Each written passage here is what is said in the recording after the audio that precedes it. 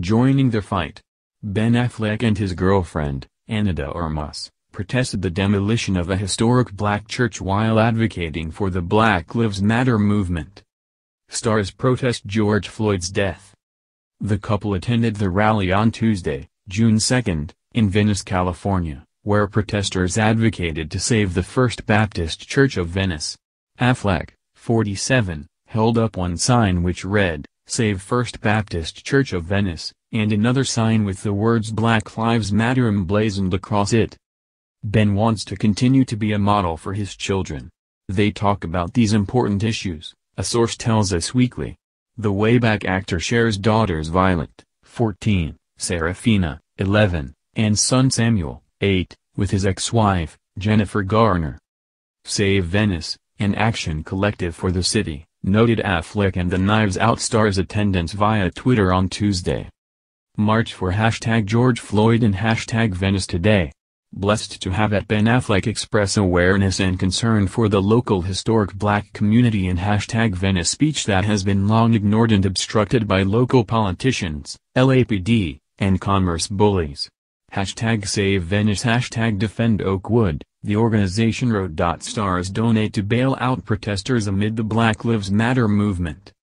The protest was one of many that have taken place in cities across the U.S. denouncing police brutality and racial injustice in the wake of George Floyd's death on May 25. Minneapolis police officer Derek Chauvin pressed a knee into Floyd's neck for more than 8 minutes in Minneapolis, Minnesota, in an encounter that was filmed and went viral. According to an independent autopsy released on Monday, June 1, Floyd's cause of death was asphyxiation from the sustained pressure. He was 46 years old. Chauvin was charged with third-degree murder and second-degree manslaughter on Friday, May 29, but the other 3 officers involved have not been charged. Stars demand justice after George Floyd's death.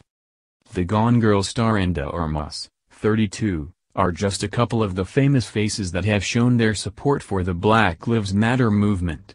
Stars such as Ariana Grande, Cole Sprouse, Halsey and Nick Cannon have also taken to the streets in protest. Sprouse, 27, was arrested on Sunday, May 31, while protesting in Santa Monica, California.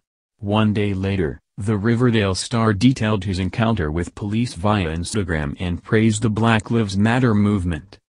A group of peaceful protesters, myself included, were arrested yesterday in Santa Monica, he wrote. So before the voracious horde of media sensationalism decides to somehow turn it about me, there's a clear need to speak about the circumstances. Black Lives Matter. Peace, riots, looting, are an absolutely legitimate form of protest.